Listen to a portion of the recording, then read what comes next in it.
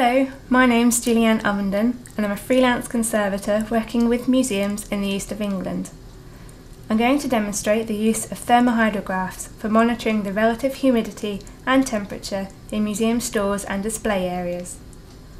There are 3 different types, all of which will record the temperature and relative humidity from anything to 1 day, 1 week to 1 month. This is a clockwork version. These 2 are battery powered, an older version and a newer model. Whichever you use, remember to read the instructions first. I'm going to focus on this model, which is the one that's mostly found in museums.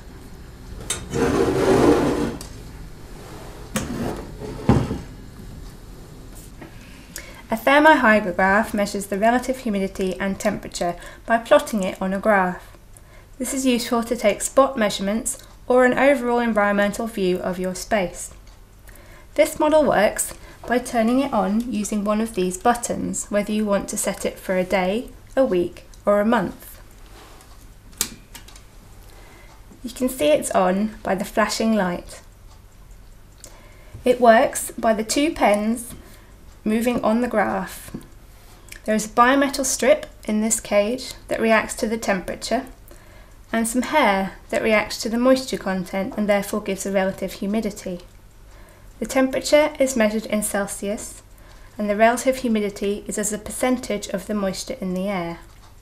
You will need to change the graph paper periodically depending on how you've set up the machine. Firstly, you need to remove the lid. There's a little button on top that you press and then slide. Next, unscrew at the top of the drum.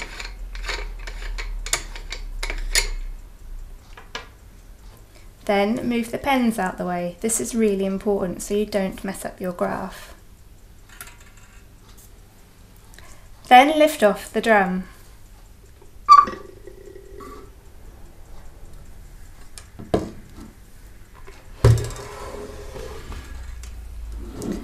Take the graph off by removing this clip.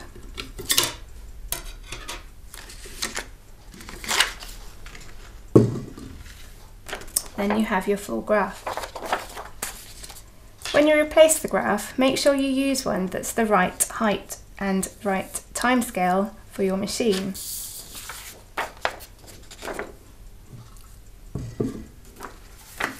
Wrap the graph around the drum, ensuring to overlap the paper so the pens won't catch it when they go full circle.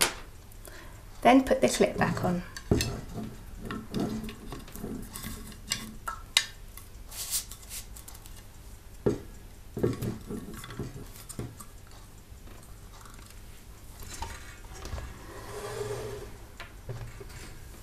Replace the drum onto your machine.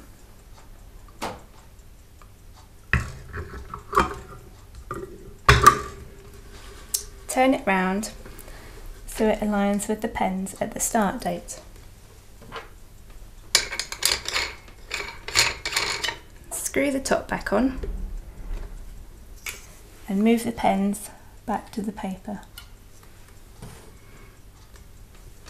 Then replace your case.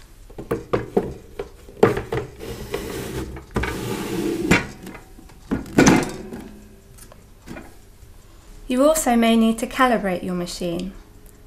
We do this because there's no point in recording data if it's wrong. Periodically, you'll need to check that the readings are an accurate reflection of what's happening in the space. To do this, you'll need another environmental monitor that itself has been calibrated. This is an example. If your museum doesn't have one, your local museum service may be able to help you with this. Firstly, you check the relative humidity. On this monitor, I hold and press the button. Then I compare the relative humidity from this monitor to what my thermohygrograph is showing and move the pens just by touching them if I need to. I repeat this for temperature. Key points. Use the thermohygrograph to monitor the environment in your space. Remember to check the pens, graphs and power source regularly and replace them if necessary. Calibrate your machine once a year. More information on environmental monitoring and thermohygrographs can be found online.